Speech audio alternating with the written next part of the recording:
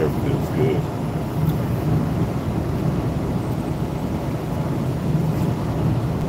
For now. He said for now. Alright, Wolf Blitzer. Oh, he ate him. They don't want to lose all of their men in that fight. Jim, as you just noted, we are now in the second year of this war. President Putin, despite how disastrous it's gone for the Russian side, he doesn't appear to be changing course. He doesn't appear to be coming back or entertaining any kind of negotiations. The director of the CIA, Bill Burns, did weigh in on Vladimir Putin's mindset earlier today on CBS News. Here's a little bit of what he had to say.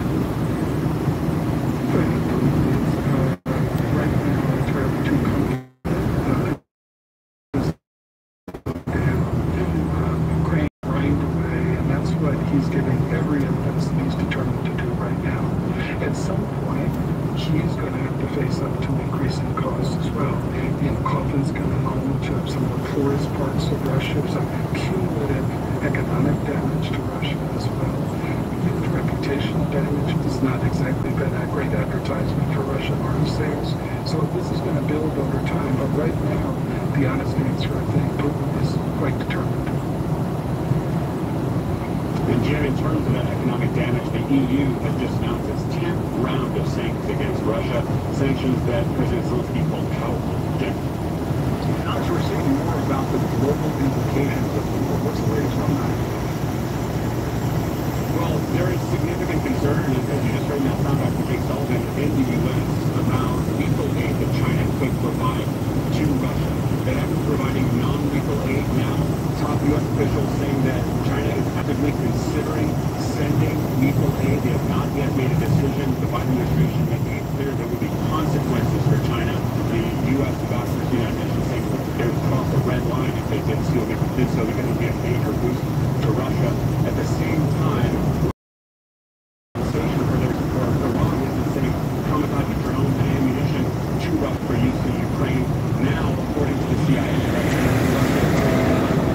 missile program, and they're also considering sending fighter jets to Iran. So according to Director Burns, that relationship deepening between Iran and Russia in a disturbing way, he says.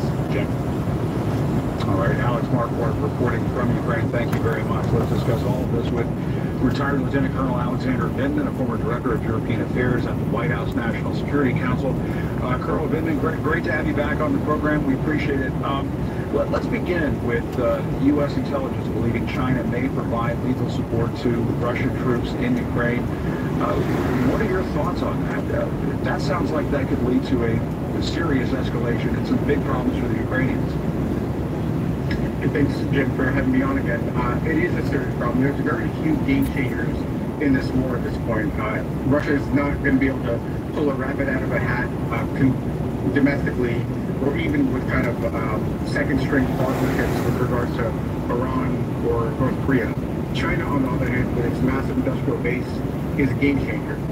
If the Ukrainians lose, if Russia somehow manages to snatch the victory out of the jaws of defeat, it's going to be on at the aid of the Chinese. And this is the danger of a long war, a war that's entering its second year, a war that's starting to spill over.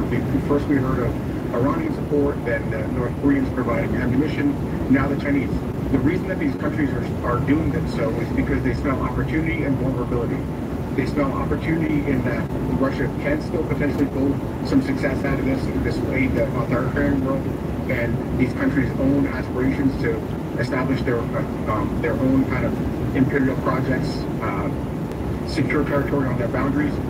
And it's actually vulnerability because deterrence is eroding, and these powers start to think that, well, you know, what are the real costs here? Some minor sanctions. In exchange, we could really undermine the strength of the Euro-Atlantic Alliance, the United States.